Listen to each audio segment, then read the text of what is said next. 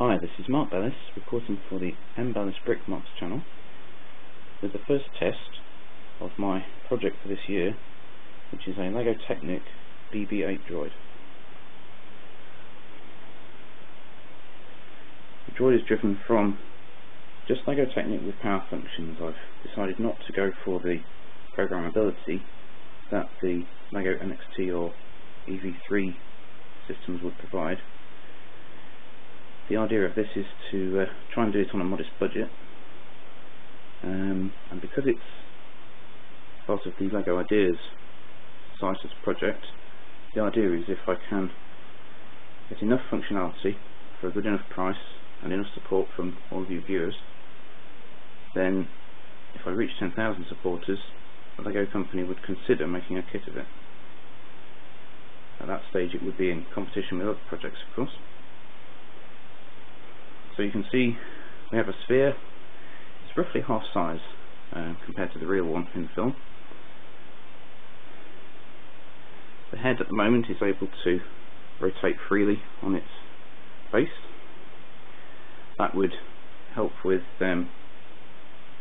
modest functionality until I could make a function to motorise it.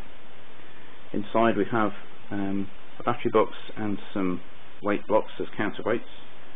I'm going to update the internal mechanism as well as the outer shell over the course of this year. You can see I don't have very many orange parts at the moment, and I've substituted with a few red and tan ones, and I don't have all the white parts either, and some grey and black around as well. So we may accumulate some parts of the right colour during the course of this year. Depends what I can find at a reasonable price. So I better give it a test really.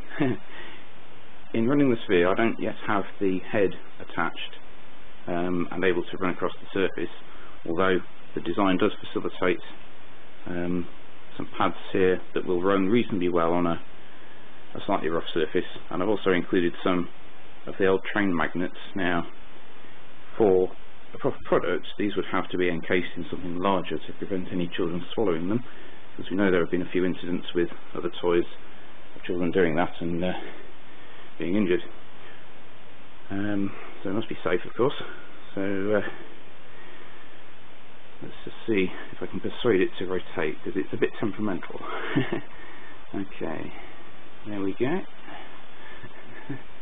Control is not brilliant yet, but you know, we'll work on that. We've got plenty of time. Give it a push, and it will speed up quite well. Oops, we're over top. It has just enough counterweights to move this much. I think I'm going to add some more, because then its starting capability will be improved.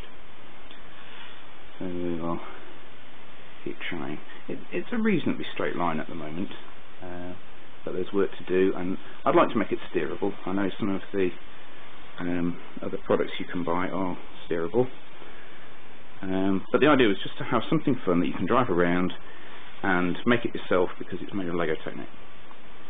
So that's the plan. So hope you like it. Hope this video encourages all of you guys who wanted to see a video as soon as I posted the first pictures. Please visit the project site and give us your support. I think we're over 400 supporters so far, and I would quite like to reach the milestones of 1,000, 5,000 and 10,000. And I shall keep you posted, and if I improve the moving functionality, I'll post another video, and otherwise I shall keep posting some pictures and updates to the project throughout the year. So see you soon. This is Mark Bellis reporting for the Bellis Brickmarks channel. Bye now.